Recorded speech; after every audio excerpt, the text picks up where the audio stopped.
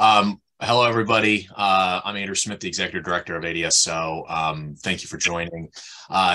This is our first, as Lily mentioned, ADSO Exchange, which is, I think, a really exciting opportunity here at the association as we're really thinking about how do we collaborate further with our industry partners, specifically those at the champion level. As Lily mentioned, we're going to be having about a dozen webinars throughout the year that provide thought leadership in oral health care, as well as educational and training content for DSO departments. So, as these progress and you're thinking through, if you've got suggestions, thoughts, comments, feedback, we'd love to hear from you. This is meant to be an interactive experience and really hear from all of you. Today, we're very, very grateful to have Large Practice Sales for helping us organize this presentation and to look at the invisible DSOs and their growth outlook for 2023. So I'd like to quickly introduce our panelists. We have Chip Fichtner, Principal at Large Practice Sales. He is the co-founder of LPS, which completed over 600 million of practice transactions in 2022 with 31 IDSOs for clients in 29 states.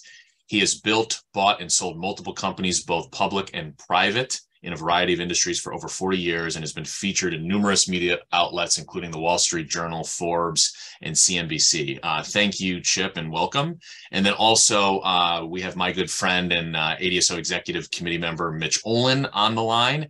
Mitch currently sits on several invisible DSO boards and was a founding member of the ADSO.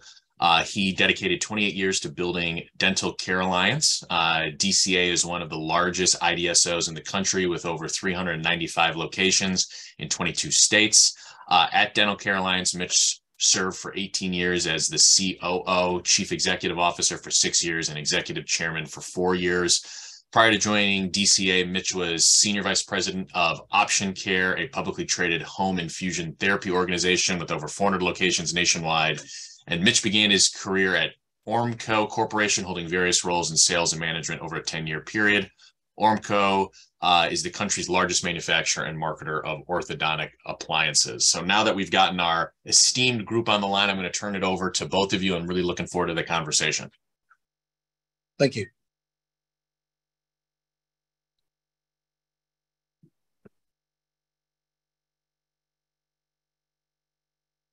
Chip, are you there? Yes, sir. I'm here. Can you hear me? Yes. Fantastic. Thank you, Mitch. I apologize. Technical difficulties on my end. Well, I appreciate everybody joining us today. We have a very unique opportunity to speak with who I consider to be the godfather of the invisible DSO business. And we're hoping to get Mitch to tell us about his journey over the last 30 plus years of building one of the largest DSOs and invisible DSOs in the country. Quick bit about us. Obviously, we've done a lot of transactions recently, and this business is growing primarily because younger doctors are becoming more eager to partner with what we call invisible dental support organizations, and we'll talk about what they are. But Mitch, thank you for being here. I appreciate it because you are truly the expert and the innovator on this whole invisible DSO concept. And let's go to the next slide. So functionally, an invisible DSO is different from a dental support organization or a traditional dental support organization because they are functionally becoming silent partners with the doctors. They're not trying to homogenize the practice. They are investing in a practice by buying anywhere from 51 to 90% of the practice for cash up front. And the doctor retains ownership and continues to lead the practice under his brand, his strategy, and his team. And it's structured and perceived by the doctor as a true partnership, not an acquisition. And so that's really the primary difference, where the doctor is retaining autonomy, retaining his brand, retaining his team. Mitch, you might talk about your last 30 years of how you went from branded to an invisible DSO. Yeah, no, happy to. I mean, we've evolved with the profession, the industry over the last 30 years. We originally were created to support the dental practices business side so that the dentists can take care of their patients and take care of the clinical side of things. That still is in the root. That's the core of our business. What has happened, Chip, was early on, back in the 90s, we were, adding a lot of practices, and it was primarily doctors in their, I would say, late 50s to early 70s that were looking to monetize their practice and retire. That evolved into what you just mentioned today, where we have a lot more doctors in their 30s, 40s, and 50s looking to affiliate with a DSO or an IDSO in this case, to be part of something bigger that is going to allow them to still maintain some autonomy, but have the benefits and the economies of scale that come along with being part of a larger entity. What we did was, over the last 30 years, we morphed from, we'd buy a practice, we'd fold it into a brand in the region, and the doctor would transition out over the next 3 to 5 years. What we found was, over time, we had too much doctor turnover. And what ended up happening was the doctors that were selling they were younger and younger, so they were looking to stay on for a longer period of time, and they built a lot of goodwill in the practices that they had, and they wanted to maintain that goodwill, and we wanted to maintain our involvement in the practice. But to us, we wanted to also be transparent and very, very invisible, if you will, to the marketplace. So the other doctors in the community, the patients, they didn't know that the doctor had sold and joined a larger entity and partnered with a larger entity to become something that would allow them to tap into our resources, but to minimize their exposure and their risk. What we found as we were transitioning were the partnership model, as it morphed, was much more effective and productive and more profitable than the DSO model. And it really started to attract a lot of doctors that were interested in getting the business side off their plate, had no interest in retiring anytime soon. And what's happened over the last 10, 15 years is we didn't do any deals that weren't a partnership. And it's allowed for a more stable environment with our provider partners. It's allowed for a better profitability in the practices, because no matter how you slice it, when somebody has some skin in the game, they look at the practice differently than when they don't. I don't know the more recent statistics, but back when we were transitioning, our partnership offices were performing at 300 to 400 basis points better than our non-partnership offices. And that's still, to this day, remains the same, that our partnership offices perform better than non-partnership offices, which we still have some from the legacy situations that we had from many years ago. I love that, because that's how we've been able to attract younger doctors to partner with Invisible DSO, is because they don't have a 3 to 5 year time horizon. They have a 10 to 20 to 30 year time horizon. It's very different. So would you go to the next slide, please? So a lot of Invisible DSOs versus DSOs is about perception. And so the reason I titled this as What's in the Doctor's Mind is it's not necessarily what the DSO or Invisible DSO believes, it's about what the doctor believes.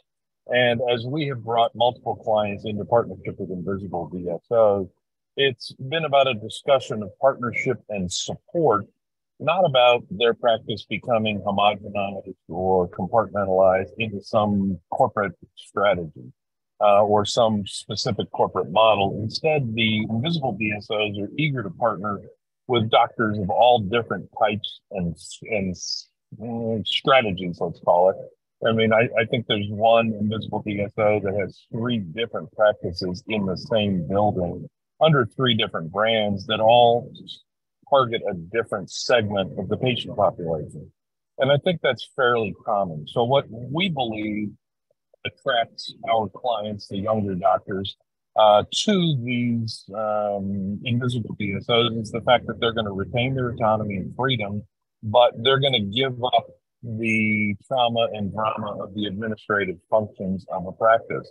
And we'll talk about what those are that they give up. But generally speaking, an Invisible DSO is far more interested in paying a higher value for a practice in which the doctor is going to stick around for 5, 10, or 20 years. They're interested in a long-term partnership. Wouldn't you agree, Mitch? Oh, definitely. I mean, what we're seeing today is, and as my bio indicated, I sit on the board of a number of Invisible DSOs. I'm also involved with some DSOs, and there's a difference there. The doctors are looking for a long-term partnership, a long-term relationship. Many of the invisible DSOs have joint venture opportunities where they will partner at the office level, and others will allow the doctor to partner at the holdco level or the parent company, where the doctor rolls some of their proceeds into the parent company, and some do both. These younger docs in their 30s and 40s, they see the returns that are being made in the private equity world. And what this also allows them to do, if they partner in with the parent company, is to take that opportunity to get those type of returns themselves over a period of 2-3 turns, which could take 15 years, 20 years. And so they have that type of time horizon. Thanks, Mitch. Would you go to the next slide, please?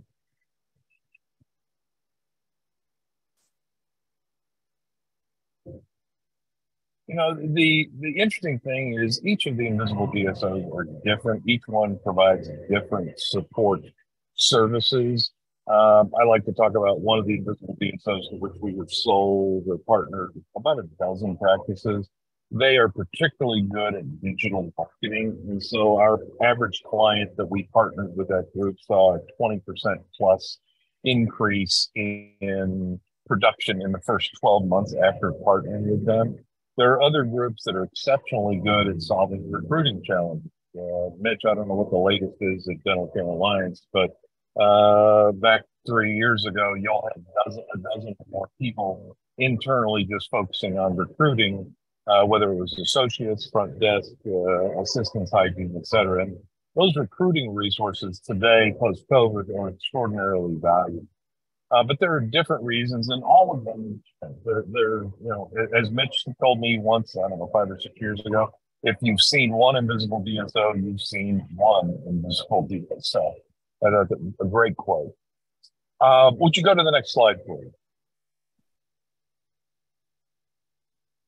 So again, each of these groups is different. Mitch, you might want to talk about what your years at Dental Care Alliance, what they did. I think this lists a lot of the services and support that you provided, but I might have something here.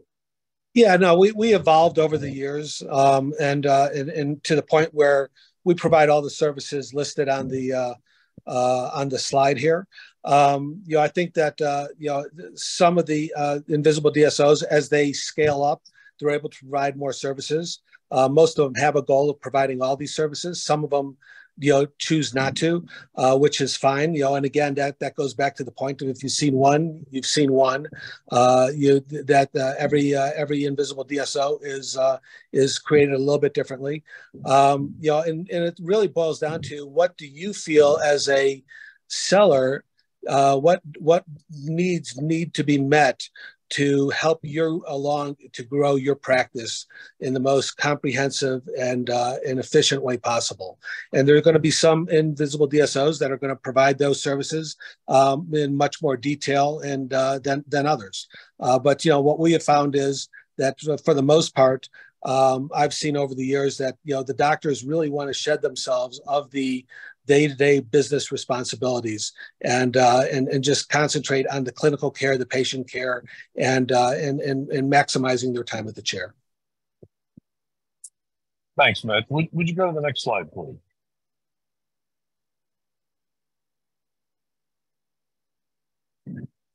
I think this is probably one of the biggest misconceptions of doctors that we talk to.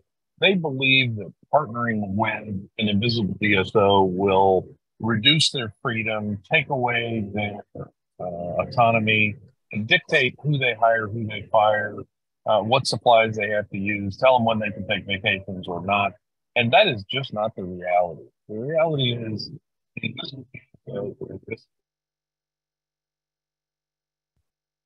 think we lost you, for Chip. whatever reason. Right? And their goal is not to try and change the practice. Their goal is to provide support services that the doctor wants, not forcing the doctor to conform to some overall global model. Wouldn't you agree with that, Mitch? I mean, I know the number of I think we did the DSA, they were all different. Yeah, if you think about it logically, you're in a partnership. Whether the seller doc holds on to 10% or 49%, you still have a situation where they are a partner, and you do not want to alienate that partner, and you want them to have a seat at the table to work on a consensus basis to grow the practice. If you come in and start dictating things, whether it be on the clinical side, which you can't, or the non-clinical side, which you shouldn't, you're gonna alienate that doctor and put a wedge in that relationship. So, from a logical standpoint, you want to have that partnership be something that you sit down, you build a consensus, and you execute on that with a game plan that you're aligned on. Yeah, and I spend many hours talking to doctors about this because that's their biggest single concern. Part of the way we address that in our process is that once a doctor has chosen, we'll call them the one or two leading bidders for their practice or bidders for their partnership, we will put our clients on the phone with other doctors who have done transactions with the particular group that they're considering so that they can hear it doc to doc, nobody else on the phone. Okay, here's what happened. Here's what changed. Here's what didn't change. And our doctor clients, the prospects who are considering a particular DSO, get to ask the questions. Okay, what changed? What didn't change? Are you glad you did it? Would you do it again? And we consider that to be a key part of the process because I think one of the reasons we have had success is all of our clients go into these transactions with their eyes wide open. Absolutely, some things are going to change, but it's a lot better off when you understand what will change. Could you please go to the next slide?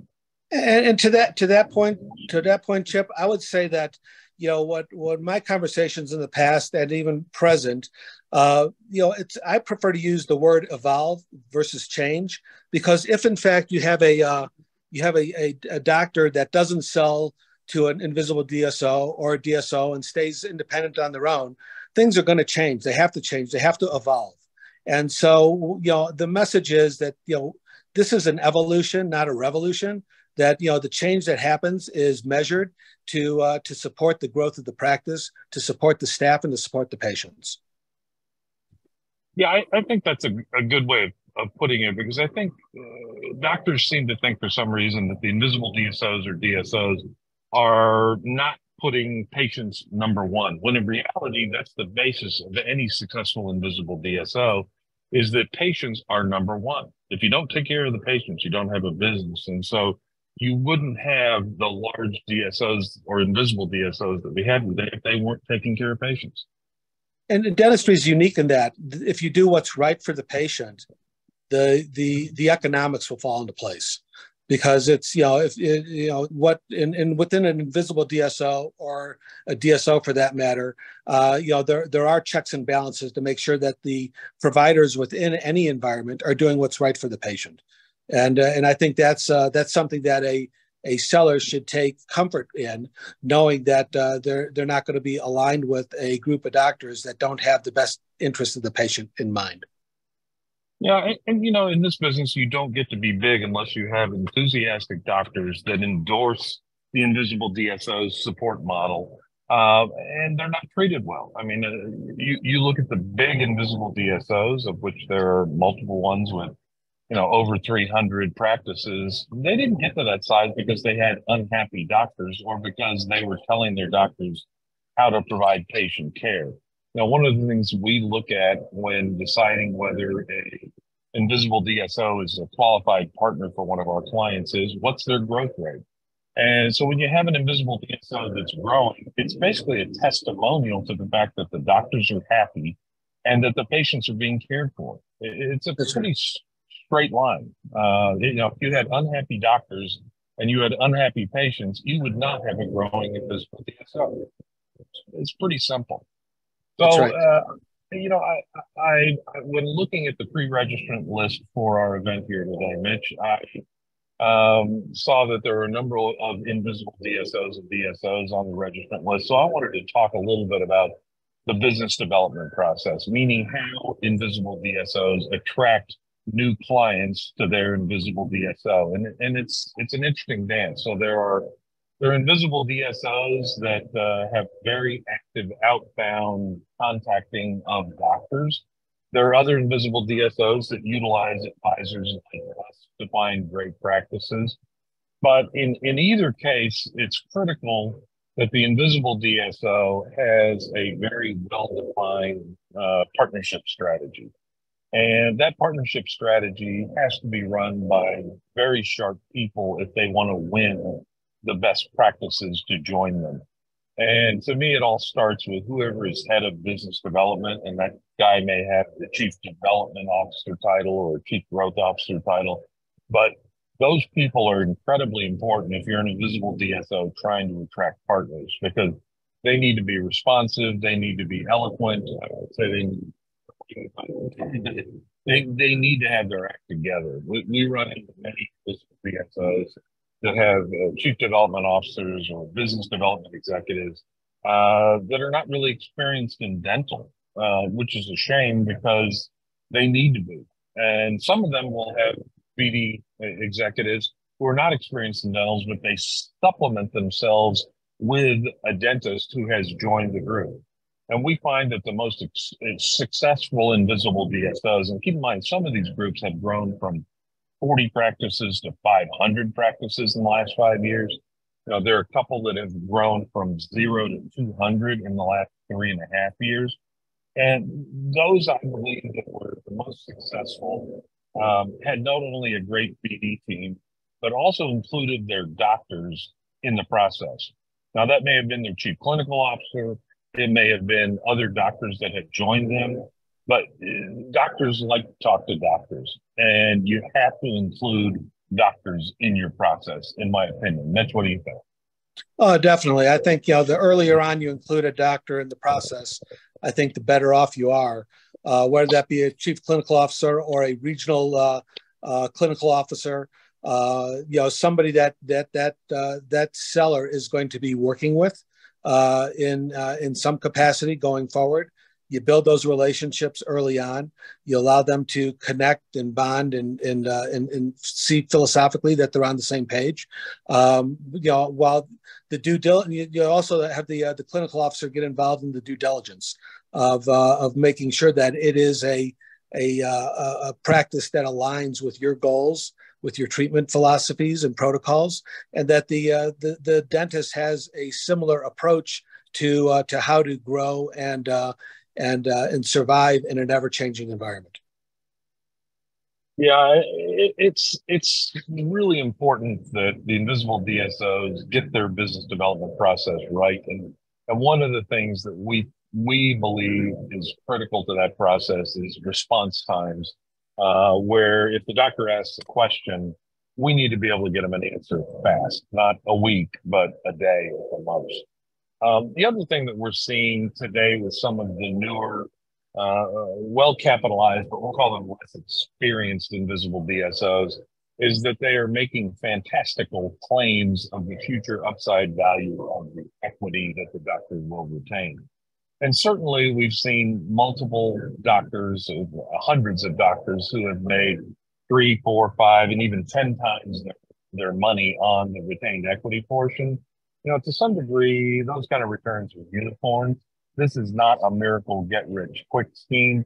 And so one of the things that we are seeing with some of the newer, we call them less credible invisible DSOs, that may have lots of money, but they don't necessarily have a strategy. And they're making extraordinary promises to doctors that, in my opinion, they will not be able to deliver on. So I think one of the important things for any group that's trying to build an invisible DSO is to be careful about what you're promising these doctors in the equity upside, because who knows what we have in the future. Would you go to the next slide for a minute, please? That's right. Chip, if I could just add to that, yeah, Chip. Please. I think that any commitments that are made to doctors on what the upside could be from their holdco equity needs to be tempered. It's a diversification play. Just like any financial advisor would tell you, I mean, you want to be diversified in your portfolio to weather any ups and downs of the different components of your portfolio. And that's the way that, that the doctors should look at. They might have a component in the holdco company. They have a component, maybe joint venture at the office level. They've been able to monetize some of their equity and take chips off the table and put it into stocks or bonds or real estate.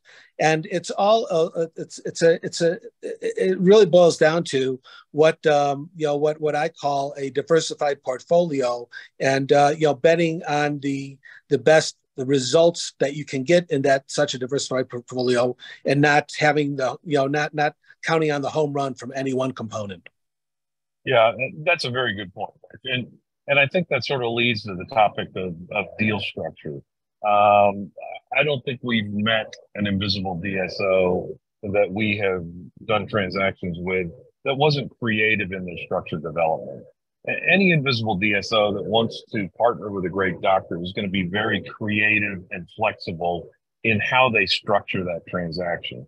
And the structures can vary all over the map, and they're important from a tax consideration. They're important from what the doctor is interested in accomplishing. So last year we had a group of pediatric dentists and orthos that were all under 40. This was a $51 million transaction. These doctors were all very bullish on their new partner's equity upside. So they did a transaction where they got $26 million in cash and $25 million in equity in their new partner. That turned out to be a great deal for them because 6 months later, their partner recapitalized and the value of their equity doubled. Now, that unfortunately is a unicorn. That's not going to happen every day.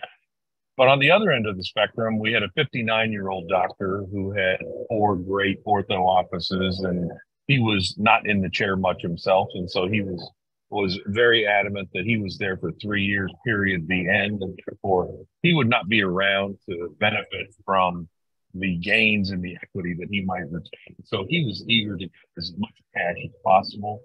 And in his transaction, it was a $42.5 million transaction, and he got 95% in his hand.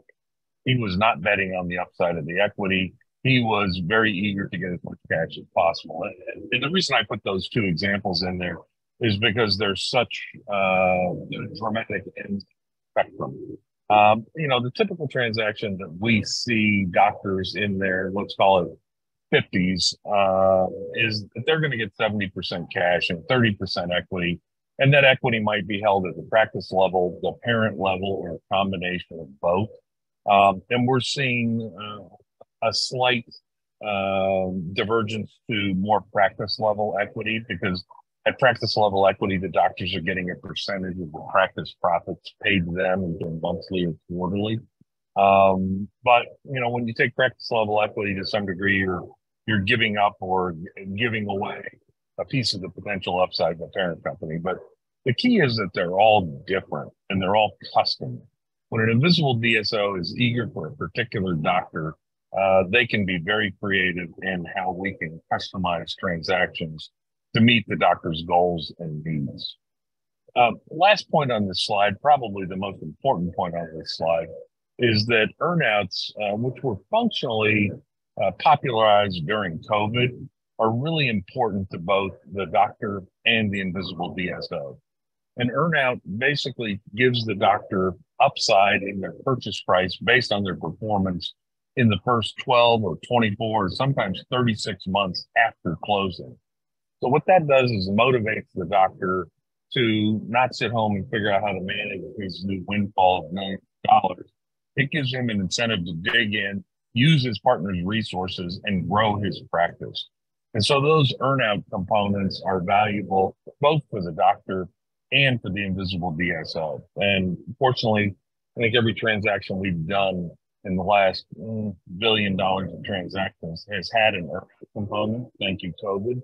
But they are really powerful for both the invisible DSO and the doctor. And Mitch, I know you guys have done it. I would guess that has worked out well for you. Yeah, no, it has. I mean, I've candidly, Chip, I've seen earnouts work. I've seen them not work. But the majority of them do work. if you have the right doctor with the right attitude and the right understanding of what an earnout is and how they can maximize the benefit of it.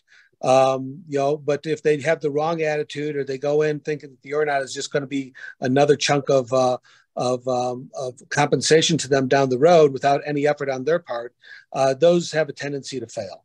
And then there could be finger pointing at the end. But I've seen, the majority of the earnouts do work. Just need to be careful that it's with the right partner. Yep, I agree with you. And right partner is really what we spend a lot of our time coaching our clients on, is that you don't necessarily want the high bidder. You want the right partner. And it's not about the initial value. It's about the long-term relationship and the value. And what I always tell our doctors is this is not a one-night stand. This is a marriage. You're going to live with your partner for at least the next 5 years and hopefully the next 10 or 20. And so you got to pick a group that you are comfortable with and that fits your values, vision, and goals. Go to the next slide, if you would, please. Yeah. Another thing that we coach invisible DSOs on is it is absolutely critical that you live up to your commitments. Whatever you commit to, you want to be known as the group that under promises and over delivers. There's one particular invisible DSO that we have done 30 transactions with in the last 6 years. And they are sticklers for, if they say this deal steps and they'll outline 40 steps, if these deal steps are going to happen on this particular day, they bend over backwards to make sure it happens on that particular day. And because of that, they get some very loyal doctors. And I think invisible DSOs and DSOs for that matter need to understand that if you say something, it's not about whether you delivered today or not. It's about how these doctors in the closing process perceive you and their long-term relationship. If you do what you say you're going to do in what we call the engagement period, you're going to have a much happier doctor long-term, not just 1 year, but 5 or 10 years. And so when an invisible DSO is partnering with a doctor, they need to have a letter of intent that's very detailed, that talks about what's going to happen, when it's going to happen, how it's going to happen. And you need to follow that timeline. And certainly, if you go through the quality of earnings test, meaning the audit, and there's a reason to renegotiate the deal based on new information, that's okay. But as a general rule, trying to retrade these deals near closing gives a bad taste to the doctor. And you're not going to have a great long-term partner if you're retrading deals on the eve of closing. And I urge, and I know Mitch, y'all are great with this, or DCA was great with this. You got to use your doctors in all steps of the process, not just the initial dating process, but in the post LOI engagement process, because doctors trust their peers. And when you use other doctors to assuage the concerns of the prospective partners, you're going to be ahead. That's right. Let's go to the next slide.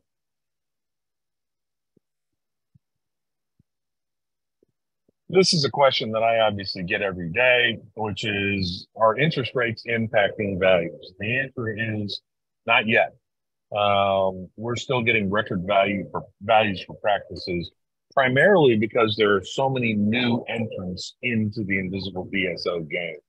You know, as I point out in one of my recent newsletters, there was over $5 billion of new capital invested in invisible DSOs last quarter alone. So you have new capital coming in, which is offsetting the impacts of the invisible DSOs that are having credit issues or higher interest rates. And so last year was by far the highest values achieved for our clients. We did not do any transactions under 7 times EBITDA, whereas in, let's call it 2018, many of our transactions were under 7 times EBITDA. Our record transaction last year was at about 12.2 times EBITDA. We just signed one yesterday at 12.5 times EBITDA. So while you would think, because of higher interest rates and because all invisible DSOs use leverage as a part of the process, it's not true. Because of the new groups that are coming in that are well capitalized, we're seeing values at least as high as 22. We are not seeing any degradation in values. Mitch, you got any comments on that? Yeah, no, I agree with that. I think that the values have maintained, although in the face of everybody's expectation that they are going to come down. And I think, to your point, Chip, the reason they've been able to be maintained in the market is because of the new money that's flowing in. That said, I go back to my earlier point about, if you've seen one invisible DSO, you've seen one invisible DSO, and new money flowing into some of these startups. Means that there's a learning curve that they have to go through. So I see the more established IDSOs with a more disciplined approach. But it's going to be a competitive market for the foreseeable future because of all the money that's flowing in per your point.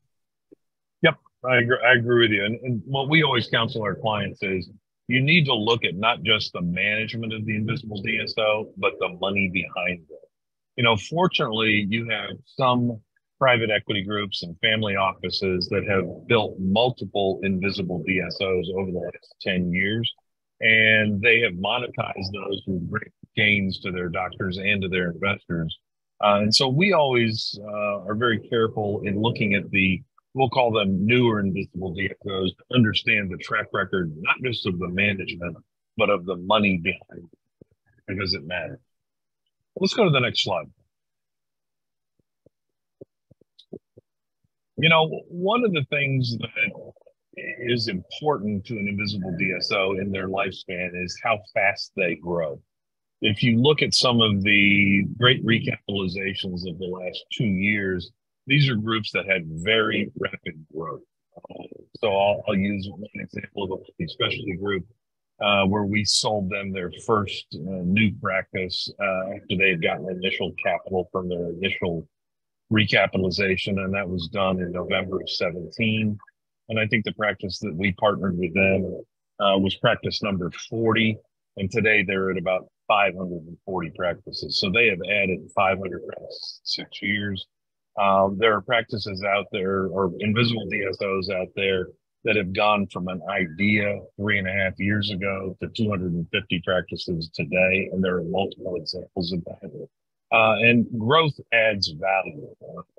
And so when you look at a potential invisible DSO partner, you have to look at their growth rate, not only in acquisitions, but what have they been able to accomplish with the practices that they have partnered with? Have their support services been able to accelerate the internal and organic growth of those practices? And Mitch, you can talk a lot better about this than I can.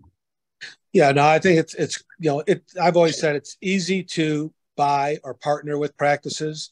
It's harder to run them and grow them and build them. And going through 3 recaps like I have in the past 10 years, there's got to be a good organic growth story. And so that's why it's critical to partner with the right doctors to begin with, and to have a vision that you're aligned with on how to grow the business, how to grow the practice. And how you grow practice A is going to be a little bit different than how you grow practice B. In an invisible DSO, there's a lot of differences between the sellers and the partners, and you have to have a playbook that you can modify to be able to grow these practices, because that is critical to the turn of the business and to get the types of returns that you want out of it. Fantastic. Well, Mitch, I really appreciate your time. I think that we're going to have some interesting questions about this. Great.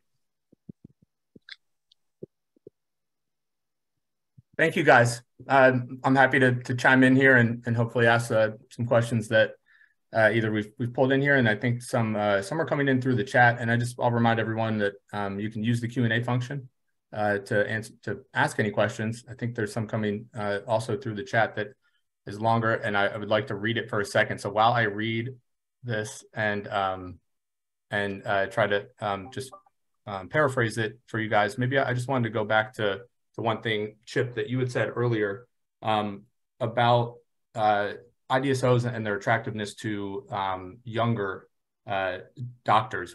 Could you just go into a little bit more of why are they so attractive to that audience? And Mitch, that's for you too. Yeah, but there are a couple of reasons. Number one, the younger doctors today are interested in focusing on patient care and disbursing the administrative minutia. I mean, it's becoming a lot more complicated to run a practice today than it was 10 years ago. Regulations, rules, technology, et cetera. And so when a younger doctor can offload the administrative minutia to a partner, that's exciting to them. They have families. They're interested in maintaining their family time, not going home and doing payroll after working, a 35-hour week of working in the mouth and chairside. And so you're finding younger doctors are looking at invisible DSOs as a mechanism to offload some of the administrative burden that they're carrying. Secondly, thanks to the multiple recapitalizations that have occurred in the last couple of years, the doctors are finding that the upside in the equity can be significantly higher than remaining independent. And that upside in the equity becomes particularly valuable when you can take a 10 or 20-year time horizon versus the old days of a doctor at 60, and I'm 63, so I can pick on us old people. When you have a time horizon of 20 years, you can see the value of that equity that you retain increase dramatically. And I don't mean by 10% a year, but we're talking 5 or 10 times the initial value of that equity over a period of time if you choose the right partner. And so these doctors have the opportunity, because they're younger and have practicing time horizon, to create generational wealth, not just ordinary income. It's taxed at 37% federal plus whatever your friendly state is taxing you. When you take equity, those gains are taxed until you ultimately liquidate the equity, and then it's taxed at a 20% federal rate. So there's a lot of upside in the equity opportunities if you choose the right partner. Mitch, you could probably comment on. Yeah, no, I think you covered it well. The only other thing that I would say that's changed or shifted the marketplace to younger docs looking to partner with invisible DSOs is the fact that the model is now more mature and the competition in the marketplace is more intense. So as somebody that is 35, 40 years old, they built a nice practice, but they see that there's a lot of movement towards affiliation or partnering with an IDSO or a DSO. They want to get under the tent because the marketplace to be successful, the environment to be successful is changing dramatically. So if I could partner with an IDSO that's going to get me better rates for insurance, it's going to get me better rates on my supplies, that's going to have better benefits for my staff, and I'm able to monetize some of my equity today, and it's in an environment that is not the environment that we were, that the marketplace was led to believe 10, 20 years ago that we were the devil reincarnated. They realize today that that's not the case, that there are a lot of great plays out there for them to be a part of something larger, monetize their equity, still be, enhance their competitive positioning, and still be in control of their practice going forward. Yeah, that's a very good point, Mitch. The world has changed to where, let's go back 10 years, 15 years, the typical DSO affiliation with a doctor is very much a command and control. Here's our 4-inch thick binder. These are the policies and procedures you need to follow. Whereas as the growth of the invisible DSO model has evolved, they're not trying to tell the doctors what to do. And it's all about autonomy, freedom. They're getting to choose who they hire, who they fire, what procedures they do or not. And you're right. That I forgot about that. That is a huge part of the change.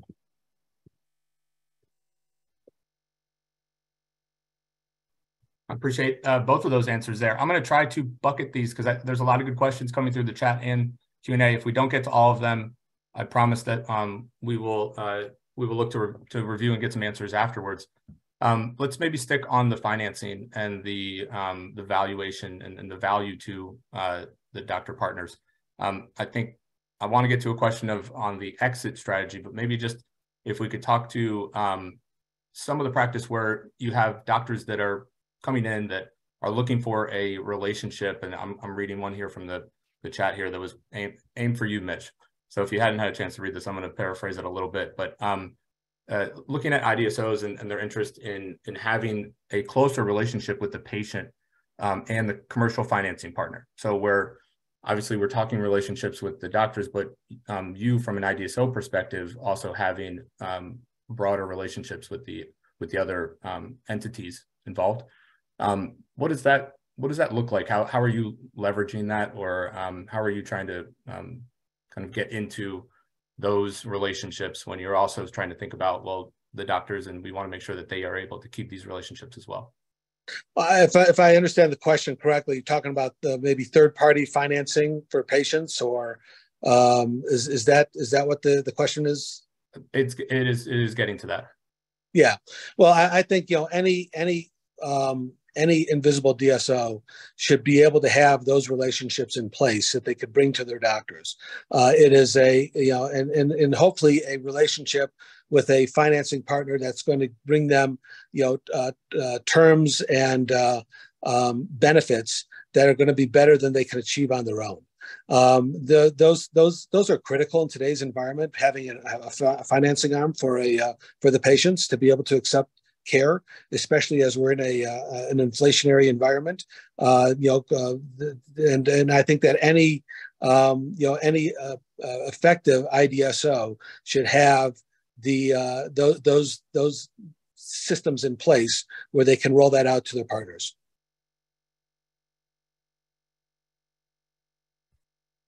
Appreciate that. Chip, anything to add there? No, it's, patient financing is an interesting concept. And there are some groups that are going to internal patient financing. It'll be interesting to see how that works out. All right. How about, I appreciate that. How about kind of on the way out, this is another question in the chat here. We're talking balanced relationships, right? And how are you guys, maybe we'll go to Mitch first again. How are you balancing a desire for a continued partnership when some doctors are looking to exit through a transaction? And the question specifically is, are you seeing this meaningfully affect multiples? Well, if some doctors are willing to, if they're looking to exit through a transaction, they might or might not be the right partner for your respective IDSO. I know there are IDSOs that won't talk to anybody that don't have at least a 10-year horizon or a 5-year horizon. If somebody is looking to exit, there are going to be buyers out there for them. But if it doesn't fit the parameters of what you're looking for to grow your IDSO, then you should steer clear of it and not just go after it because it's a practice for sale. And I think that in the due diligence, that all has to be vetted out. And I think having a partnership model where the doctor still has skin in the game usually vets out that seller type right out of the gates, because they want as much off the table as possible, and they want to slow down as quickly as possible. And if you're going to get into a partnership with somebody like that, there should be some verbiage about succession planning and some discussion around that, and how they are going to be able to bring in associates or new partners to take over for the partner that wants to leave in a couple of years. Yeah, and we look at it very similarly in that if a doctor comes to me and says, "Hey, I'm a single doc practice, I'm done in a year," I tell them I can't help them. The invisible DSOs are not interested in short-term exits. They're interested in long-term partnerships. Now, if it's a multi-doc practice where you have 5 doctors and one of the doctors wants to retire at closing, that's okay. But when you have a single or 1 or 2 doctors, it's just not an appropriate transaction for an invisible DSO. So we will politely tell the doctor that we are not the right guys to help them. Doesn't mean they don't have a practice that's sellable. It's just not sellable in a typical invisible DSO relationship transaction. It's a different animal. So it's the invisible DSOs are looking for partners that have a relatively long-term horizon. And frankly, what I tell doctors that are over 55, your practice value, if you have a large practice, is going down in value every single day because of your age. And that's partially driven by the fact that the invisible DSOs today can choose to partner with doctors in their 30s and 40s. And therefore, if they can partner with doctors in their 30s and 40s, they're going to not choose to partner with doctors in their late 50s and 60s. And that has been a big change in the last well, let's call it 36 months since COVID.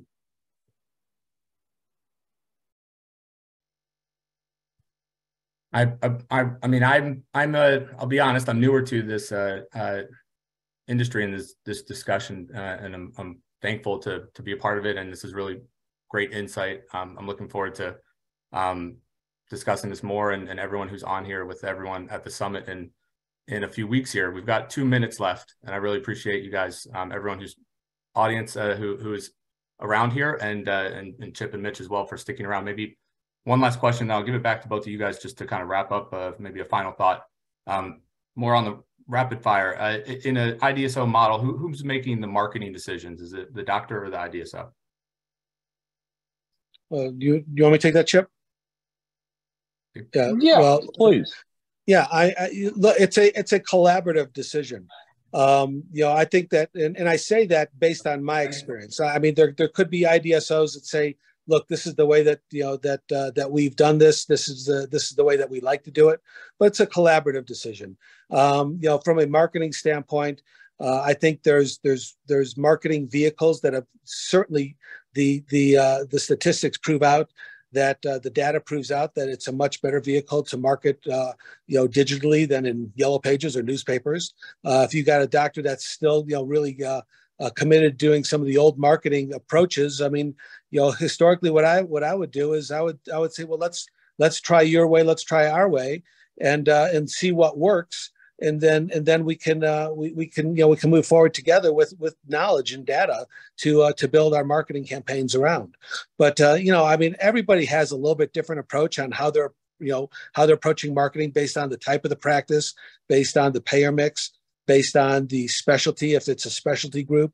I mean, so it's very much an IDSO independent decision from group to group as to how they approach marketing.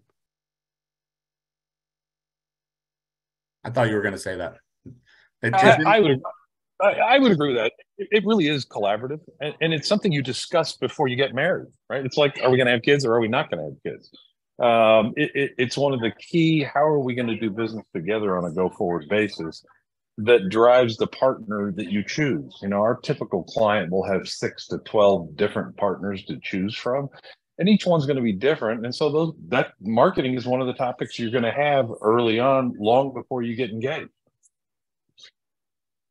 Well, Chip, I want to and thank you guys. And there's some final kind of thoughts coming through here. I will share contact information. The slides here are as well part of the recording. And so I appreciate everybody that might want to continue a conversation afterwards. I think that would be, I'm going to speak for you guys, Chip and Mitch, but that's okay. Please. Happy to have anybody email me. I live on email and love to answer questions. I'm an educator. Heading as we head out of here and get to the top of the hour, and we've got the summit coming up in a month, and we're getting out of the winter here. How anything to wrap up this conversation of what you see moving forward, Chip? Yeah, I think doctors are beginning to acknowledge that change is coming. You may not like it, but the reality is that every doctor on this call or every doctor in the country is ultimately going to either join an invisible DSO or compete with many of them. I like it. I appreciate the thoughts and the perspective and the transparency. And this was a really great hour. And thank you everyone for joining us here. So Mitch, Chip, thank you very much. And thank you everyone. Thank you. Have a great rest of your day.